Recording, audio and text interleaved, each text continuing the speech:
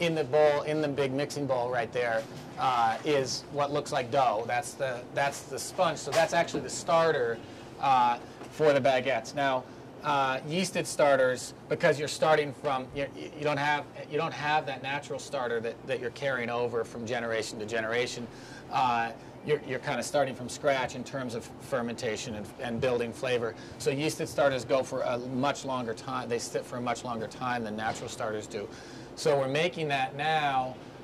It will sit and ferment for 4 hours out here in this room, and which is at 73 degrees all the time, and the dough itself is at the starter itself is at 73 degrees, and then it will actually go into the refrigerator for another about 15 hours before it gets used in the dough the next day.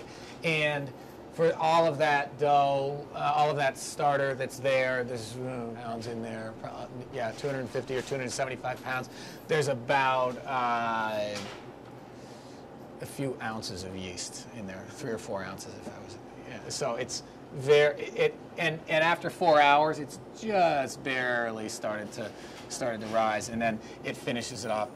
It finishes its process in the cooler. And as I said earlier, colder temperature encourages acetic acid, which in my feeling is that builds more flavor into a natural starter. I don't like to encourage that extra acetic acid. That's what's going on right here. The potatoes are getting weighed out for our potato bread. Those, of course, previous to before we were able to get much in the way of grains from Vermont farmers, potatoes were one thing that we've been putting in bread since the beginning, in our one potato bread. We've been getting those from Footbrook Farm, Yukon Gold potatoes, and he grows them and stores them for us, and has done a great job keeping them from sprouting all the way right till the next. They're down there. They're making the baguettes, which is sort of a two-stage process. They're dividing them with a divider that takes a pre-weighed amount of dough and divides it quickly into 24 equal pieces without squishing too much air out of it. And then we do have, this is the one place for baguettes, because they're a pretty labor-intensive thing to make, and about half of our, to make by hand, and about half of our production units-wise on a daily basis is baguettes. We have a machine. Our schedule, because we're making anywhere from 1,500 to 3,000 loaves a day, our schedule here is, and most of these are going to stores and restaurants. We start mixing the dough in the morning, and those are all the naturally leavened ones, and they ferment for about 4 hours, and then at 11 o'clock we have people start to hand form those loaves of bread, and then those will rise for several hours more, and at 4:30 p.m. people come in and start putting bread into the oven, and they're doing that pretty much all night long, and then there's time for the bread to cool and get packed up and be ready for to hit the road at 5 in the morning when we go to the stores and restaurants. So we're sort of an answer to the question about the pattern on the loaf is right here, and that's connected to your other question about how are those. You say, were they baked on that? If they're yeah, no. So what happens is there are two different methods that we use for holding the breads up so that they maintain their shape while they're rising, in their final rise.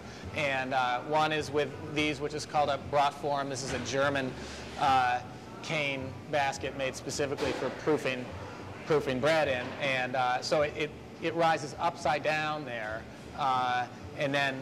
And one of the reasons for that is that will keep it from drying out on the surface of it, and it's okay if it dries a little bit here, because what happens on what is to be the bottom, because you flip it out and then it won't stick to the hearth, because these breads are all baked directly on the stone hearth. And moving over that way, they're like some kind of sophisticated paper mache. They're also made in Germany, and they're wood chips that are just like pressed together, and they seem quite durable. and then they have a little pattern on them, which not only makes a is there for making the pattern, but it will stick less if it has some texture to it. So this or the linen. I mentioned earlier about the beginnings of bread baking. The other thing, of course, is the oven, I like to refer to this as a modern version of the first types of ovens that bread was baked on. Beneath all that steel, there's a whole lot, several tons of brick and refractory concrete, and it's all in an effort to create enough thermal mass so that when you put the loaves on the baking surface, they'll spring. The baking surface won't cool down. That's what happens. They just put some bread directly onto the hearth. And as with Dave Hartshorn's more primitive version of the same thing, the principle is the same in a hearth oven. The heat is hot. The air is not moving in any significant way like it would be in a convection oven, and so you get a natural contrast as you get to, if the loaf flares at all, it gets darker. That's something we want. We want that variability in the crust color because the heat is more intense towards the outsides, towards the top and the sides of the oven. Same question. Yeah, there's steam added to the oven. There are down each side of this is like 4 ovens stacked on top of each other. So down each side of each deck, as we refer to it, but they're really like distinct ovens. There is a whole bunch of cast iron in a trough, and then a pipe with little holes in it that when we just hit a button, it sprays water onto the cast iron to create 100% humidity environment for the first few minutes that the bread is being baked. In a well-sealed brick oven, like the one I just described at Elmore Mountain, it's so well sealed that the bread will steam itself.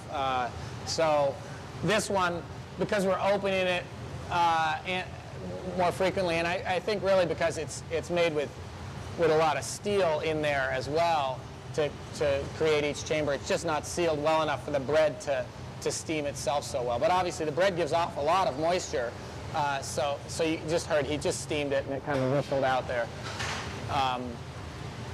And this apparatus here is a loader that just makes it easy for us to get all the bread in at once. It's obviously efficient, but it's also a way of assuring that they're all spaced evenly, which means that they'll bake at the same rate. Yeah, the purpose of the moisture is to actually gelatinize the starches on the crust, and so it caramelizes more readily. It really colors up entirely differently when it's steamed. Just color, or is it color and texture? It's the texture also. Well, it's interesting actually. It makes it chewier. If you don't steam it, if we forget to steam it, it's more. It's actually a little thicker and harder in a strange way. If we forget to steam it, it doesn't have nearly the caramelization. It gets to be this kind of hard, not very sweet thing. And then also the loaves are constricted. So it actually affects the interior when you forget to steam it. That's also one of the reasons they cut it? Yeah. You sell this to schools, did you say? We make now, because of the new regulations, we started making a bread specifically for the schools that is 60% the bolted flour.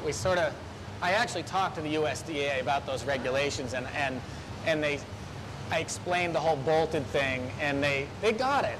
To their credit, they said, okay, yeah, that makes sense. Because the deal was 50% whole grain. And I said, well, this has 0% whole grain, but the thing I said earlier about, but actually more yeah. And so at a rate of 60%, it's like getting you're getting everything you would if you had 50% whole wheat plus all the germ. And they went for that. So that's what we make now for the schools. It's a particular bread that uses the same starter that I just showed you. And it's a very similar formula to the sour sprinkle. It just has more of the bolted weights and ways of methods and all of that kind of thing. And I'm giving you this teeny little bit because, as I said, you should add, you should increase that by 5 times. And I also didn't completely seal that. Are you taking this? Great. I didn't completely seal that because it would blow its lid if it was sealed. So you want it to breathe a little bit there.